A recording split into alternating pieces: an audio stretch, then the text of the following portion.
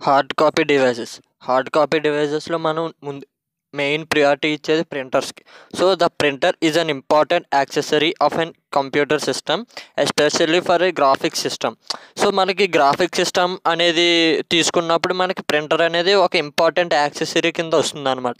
This is because must of the graphics creation using printer graphics has its ultimate utilisation in printed form for documentation, exhibition are publication in print media are books. ఎక్కడైనా మనకి బుక్స్లో కానీ printed material చేసేటప్పుడు documentation కానీ exhibition చేసే కానీ మనకి అక్కడ మెయిన్గా అల్టిమేట్ యూటిలైజేషన్ దేని మీదకి వస్తుంది అంటే ప్రింటర్ అనేది మనకి అల్టిమేట్ యూటిలైజేషన్ కింద వస్తుంది అనమాట. It is the quality of a printed business based on available printing technology. The major factors which control the quality of printer are individual dot size on the paper and number of dots per inch. మనకి present ఉన్న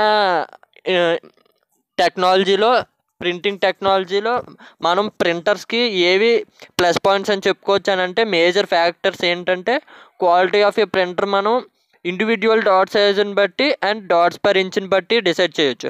అంటే మనకి per ఇంచులో DPI అనేది అంటే dots per inch అనేది ఎంత ఎక్కువ ఉంటే మనకి అంత ప్రింటర్ క్వాలిటీ బాగున్నట్లు లెక్కలోకి వస్తుంది. సో ఇది ప్రింటర్ గురించి.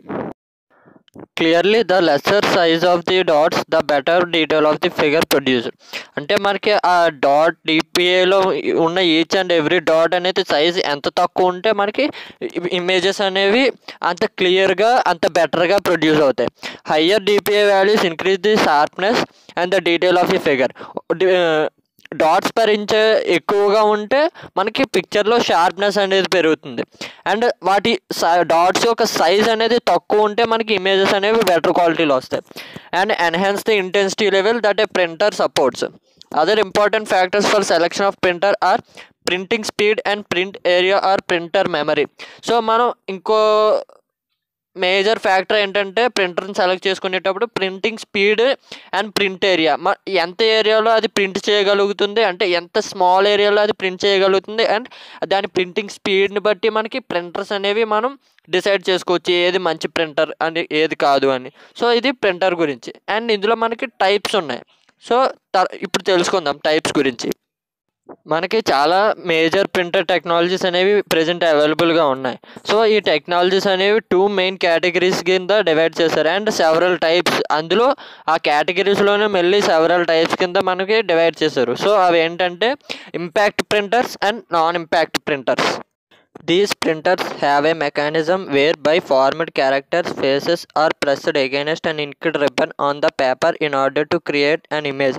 అంటే మనకి ఆ ప్రింటింగ్ చేసే ప్రింటర్కి అండ్ మనకి పేపర్కి మధ్యలో ఒక రబ్బర్ అని ఉంటుంది. సో ఆ రబ్బర్కి మనకి ఏ క్యారెక్టర్స్ అయితే కావాలో ఆ ప్రింటర్ అనేది దాని మీద నుంచి మనకి పేపర్ మీదకి ప్రెస్ చేస్తుంది అనమాట. అప్పుడు మనకి ఆ క్యారెక్టర్ అనేది ప్రింట్ అవుతాయి. సో ఇది impact printer. So image create చేయాలంటే ఇంపాక్ట్ ప్రింటర్లో ఇలాగే క్రియేట్ అవుతుంది. So for example for impact printers are dot matrix printer and line printers. Non-impact.